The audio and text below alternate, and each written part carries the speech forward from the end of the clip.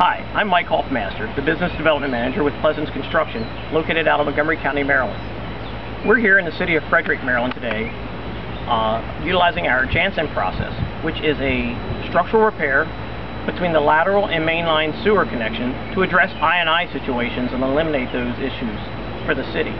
We'll be exhibiting this year at the Tri-Con Association Conference in Ocean City, Maryland in August, where there'll be nearly 900 participants involved in that conference.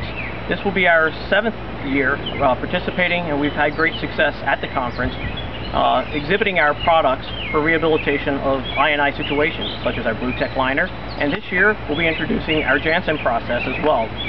Today here in the city of Frederick, Maryland, we're utilizing the Janssen process, which is a resin injection, and I have a sample in my hand. The mainline sewer pipe is here, and we go in with a grinder to grind away the connection, to re-stabilize that connection and address the I&I situation. Once the connection is ground away between the lateral pipe coming in and the mainline sewer, we insert a packer into the mainline sewer. It inflates. It's a flow-through packer, so normally bypass pumping is not necessary, at which time a bladder launches up the lateral connection and injects a 2-part silicate resin, which actually migrates out through the voids that we created with the grinding away of that connection.